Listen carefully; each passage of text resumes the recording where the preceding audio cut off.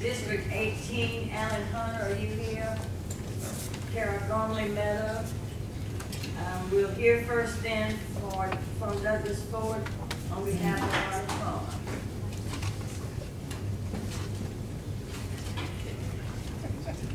Good evening, everyone. Senator Cromer apologizes for not being here. He had some minor surgery last week and still recovering from that, but we expect him to be back up to full strength by the end of the week. But I just want to tell you a little bit about Senator Cromer and let you know why he's in the race.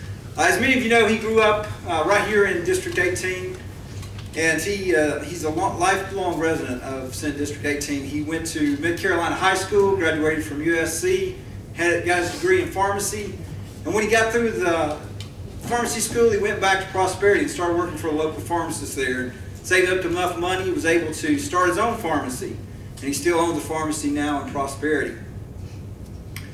In 2012, Senator Cromer introduced several bills that I think everyone in this room would be happy to support. First was the immigration bill. It was an Arizona-style immigration bill. Most of that bill was adopted into what finally became law. He also introduced the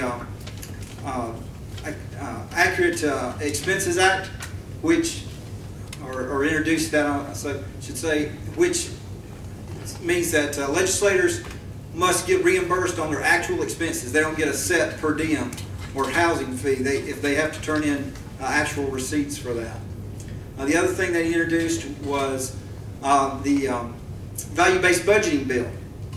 The value-based budgeting bill means that every 5 to 7 years, every agency and every budget would be reviewed, and they would go through and make sure they were operating on their mission and within their budget, and making sure they weren't having mission creep, or that they weren't inefficiently using the money that the state was giving them.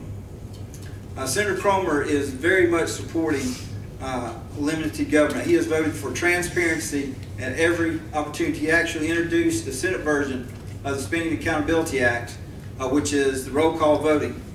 And he is also supporting the all the other transparent initiatives, including the well, I'm sorry, I mentioned the Spending Accountability Act. But if you have any questions about Senator Cromer, please stop by and ask me or Mark Newt, who is here, to any questions you have at ronniecromer.com. Thank you. Thank you.